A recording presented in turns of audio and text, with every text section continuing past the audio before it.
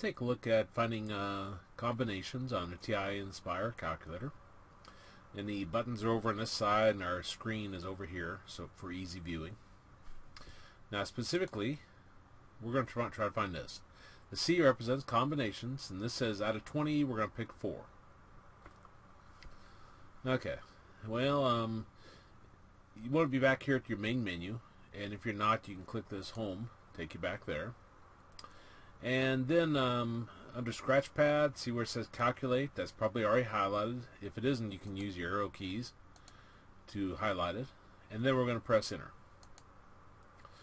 Brings you up over here. And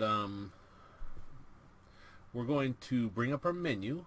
So I'll click this menu here. And then I want a down arrow to probability, and then I want a right arrow over, and then I'm going to down arrow to combinations. And once I get there, then I'm going to go ahead and press the enter. And then we're going to do, what are we going to do? 20 comma 4. So do 20, and then I want to put my comma in. That's what separates. 20 is how many we're talking about. Like we got 20 items, and then the 4 is how many of those 20 we're going to pick. Like we're going to have a set of 4 of them.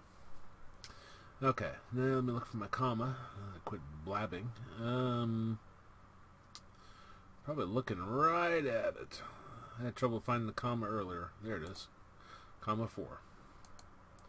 And then I'll just press enter. And given we're dealing with combinations, out of 20 you pick 4, we're going to have 4,845 different possibilities.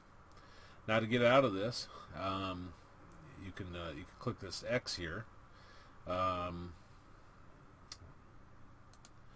And that'll take you back to here, or you could simply push the home, but that actually closed it.